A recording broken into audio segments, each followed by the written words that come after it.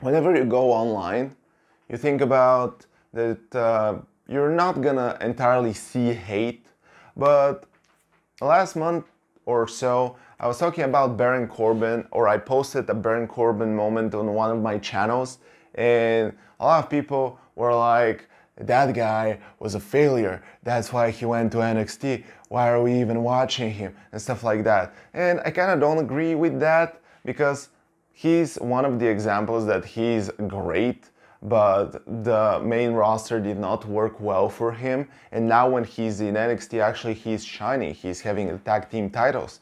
But on the other side, there are people who are definitely, the things are not working with them, and they're not so great as well, and we're bringing them in NXT. And now we're gonna talk about the Good Brothers. Are they good really? Or they're actually the bad brothers? No offense to anyone. The Good Brothers are great, but there's something that is not clicking, man. Whenever they're outside of WWE, they're just on a roll, you know? I see everyone talking about them on Twitter, Instagram, whatever. I don't watch wrestling on Instagram, but yeah, sure. On my Instagram I only have memes, but you get the point. But whenever they go in WWE, they're either not shining or they're paired with AJ Styles, which I guess it's the obvious choice, but I don't think it's working that well at this point.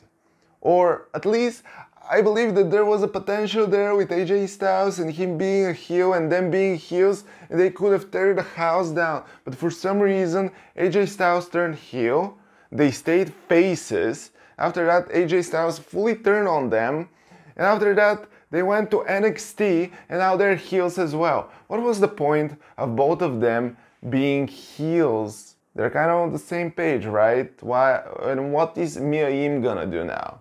She just started to get into the mix. Oh my goodness, what is going on, man? And they're going after the NXT Tag Team titles, but not now, not on Roadblock, but on Stand and Deliver. And do you guys think that they're gonna take it? Wrong. I don't know what you guys said, but I'm telling you it's wrong, no matter what you said, because they're probably not gonna get it. I want Nathan Fraser and Axiom to get it, but I mean, honestly, whenever Nathan Fraser and Axiom go into the ring, they're like 2 heads below everyone. It's kind of non-believable that they can do anything, even though Nathan Fraser is super funny. But anyway, we're talking about the Good Brothers and the fact that the situation is not that good with them. I don't know what's gonna happen. Their theme song is amazing. I believe their work is amazing, but something is not clicking, man. They need to be badass. I'm okay with them being paired with AJ Styles, but they both need to be heels. Right now they're heels. I don't know why I would split them up, but forget about the AJ Styles. Just be bad guys. Be the baddest guys possible. Be worse than Wolf Dogs. They're not bad. They're making jokes in the ring all day, but do that. Maybe something is gonna work out. Maybe do some new cool move that is not flippy flop move.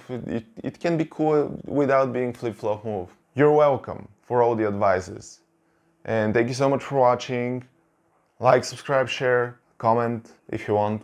If you don't want, it doesn't matter what you want. Peace.